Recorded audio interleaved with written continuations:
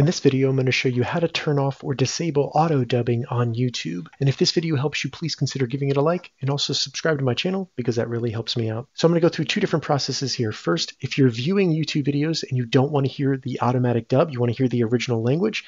And then if you're a YouTuber and you don't want your videos auto dubbed, I'll show you how to turn it off on your channel. So if you open a YouTube channel and it's playing the dubbed audio of the YouTube video, there is no way to turn off auto dubs across YouTube, but on individual videos, we can switch the language back to the original by simply hovering over the video until you see the gear down here, select the settings, then go to audio track, and you just want to go to original. So depending on the language, it'll say original next to it, select original, and then when you play the video, you'll hear the original audio and language on that video. So now if you want to turn off auto dubbing on your YouTube channel, all we need to do is head to the YouTube studio, and we can do that by selecting our profile icon in the top right of YouTube and then selecting YouTube Studio. Then all we need to do in the left section here, select settings. Once the settings open, go to upload defaults, then advanced settings, scroll down and you'll see automatic dubbing. From here to completely disable the automatic dubbing on your channel,